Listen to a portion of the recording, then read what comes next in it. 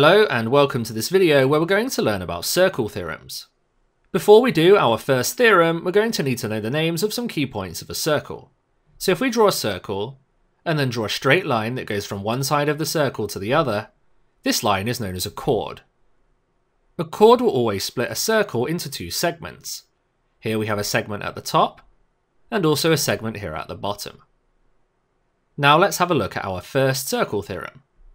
The first theorem states the angles in the same segment are equal.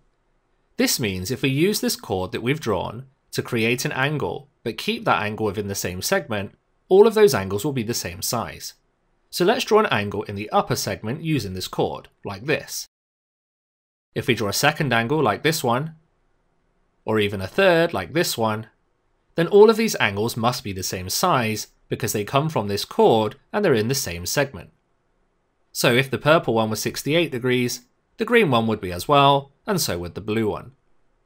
Sometimes this theorem is drawn without the red chord, so we can remove that and it may look something like this, and the property still holds. It's often drawn with only just two of the angles, so if we remove one of them like this, we end up with this picture where both of the purple angles here are the same size. You can also apply this theorem by drawing a chord here. If you do the same thing as we just did but upside down, you can show that these two angles are also the same. And again, we don't need to draw that chord, so very often you'll see this theorem drawn like this. It's sometimes informally referred to as the bow tie theorem because this looks a little bit like the shape of a bow tie. In an exam though, you want to avoid that terminology and say that the angles in the same segment are equal. But if the bow tie helps you recognize when this is true, then that's fine also. For the next theorem, we're going to need to mark on the center of the circle. We're going to draw a chord that goes straight through the center. This is known as a diameter. If we now do the same thing as we did for the first theorem, so draw angles that are in the same segment, we know they're going to be equal.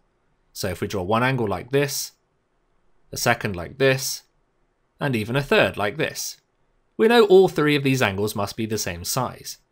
But it turns out that if the chord that you draw happens to be the diameter of the circle going through the center, all of these angles will always be right angles. So the second theorem is that the angle in a semicircle is 90 degrees. We say this is the angles in a semicircle because that diameter splits the circle in half.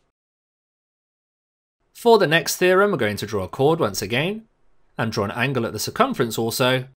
But rather than drawing another angle at the circumference, we're now going to draw an angle at the center, but using the same chord, so something that looks like this. If the green angle at the circumference of the circle was 50 degrees, then the blue one would be twice this, 100 degrees. So for this theorem, we say the angle at the center is twice the angle at the circumference. You could also say it in reverse, the angle at the circumference is half of the angle at the center. Once again, this theorem still applies if we remove the chord, so sometimes you see it drawn like this. For the next theorem, we need to learn some more terminology. If you draw a quadrilateral, where all four of the sides touch the circumference of the circle, this is known as a cyclic quadrilateral. Now it's only true if all four of the corners of the shape are on the circumference. For example, this shape here is not a cyclic quadrilateral because this corner here isn't on the circumference of the circle. So let's return to our original one. This is a cyclic quadrilateral. The theorem states that the opposite angles in a cyclic quadrilateral add to make 180 degrees. For example, if we look at these two angles here, they're opposite each other and they're in a cyclic quadrilateral. So if we knew that this one was 86 degrees, we'd know the other one must be 94 degrees, since 86 plus 94 makes 180. Similarly, these two angles must add up to 180 as well. If we knew this one at the top was 110, the bottom one must be 70, since 110 plus 70 is 180. For the next theorem, we're going to draw a tangent to the circle. A tangent is a straight line that touches the circle in one place. We're then going to draw a radius from the center of the circle to the point where the tangent also touches the circle. In this diagram, this angle here will always be a right angle. So we can say for this theorem, a tangent meets a radius at 90 degrees. Now if we stick with this same diagram, we can do some more theorems. If we create a point at the end of this tangent on the right hand side and call that P, and then if we draw a second tangent from P to the circle, it would look something like this. If you measured this distance here, from P to the point where the tangent touches the circle at the top, and the same distance at the bottom, these two lines would be the same length. We don't normally show this with arrows though, we usually draw a line across both of those lines to show they're the same length, like this. If you were going to write this theorem down, you could say that tangents from the same point are equal in length. We can also add a bit more information to this diagram. If you draw the angle at P, then draw a line from the centre of the circle to P, then this line will split that angle in half, or we could say it bisects the angle. So if the whole angle here was 30 degrees, then we'd have 15 degrees on the top, and also 15 degrees on the bottom. Now we're going to move on to the final theorem. If we draw a tangent to the circle, and then draw a chord from the point where the tangent touches the circle, we form an angle here like this. Next we're going to use the chord to create an angle at the circumference, but not in the same segment, in the other segment, so something that looks like this. It turns out that the angle that the tangent makes with the chord is equal to this angle that the chord makes at the circumference. The same happens with the chord on the other side as well. So if you look at the chord on the right hand side, the angle it makes with the tangent is this green one here, but this chord will create an angle at the circumference in the other segment over here. So these two angles are also equal. We call this the alternate segment theorem, and you'll need to know this name. Here's a quick sketch of all of those theorems we've covered on one page. You may find this useful for your revision. Now we're going to have a look at how we can use these theorems to solve some problems. In this question we've been asked to find the angle ABD, but we've also been asked to give reasons for our answers. So every time we find an angle we need to explain what we did. This will often involve just writing down the theorem that we've used. So in this one we're looking for the angle ABD. We're first of all going to find the angle ACD. You should notice that this angle here ACD goes with the angle ACE to make a straight line. So these two angles must add to make 180. So we could say that 180 minus 105 equals 75, so we know that this red angle here is 75 degrees. And remember we need to give reasons for our answer, so we would state that the angles on a straight line add up to 180 degrees. Now we can use one of our circle theorems to find the angle ABD. This one looks like the bow tie theorem, the first one we did. So the red angle we just found is actually the same as the angle ABD. So this one is also 75 degrees. So we could say that angle ABD equals 75 degrees, and once again we need to give a reason because the question asked us for one, and we would give the first theorem, which was that angles in the same segment are equal. In this next question we've been asked to find angle BCF, but this time we don't need to give reasons because it hasn't asked for them. We do need to show working out still though. We're going to start by looking at the triangle ACD, which is this one here.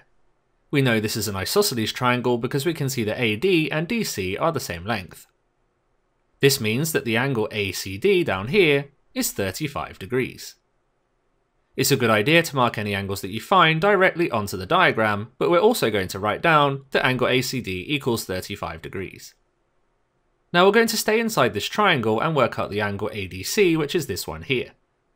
We know angles in a triangle add to make 180 degrees, so if we add up the two angles we have, 35 and 35, that gives you 70, and then if we subtract this from 180, we get 110. So we can add this to our diagram as well, and we're going to write down that angle ADC equals 110 degrees. Next we're going to look at the whole quadrilateral here. You might remember from before that one of the theorems was about cyclic quadrilaterals. We can be sure this is a cyclic quadrilateral because A, B, C and D are all on the circumference.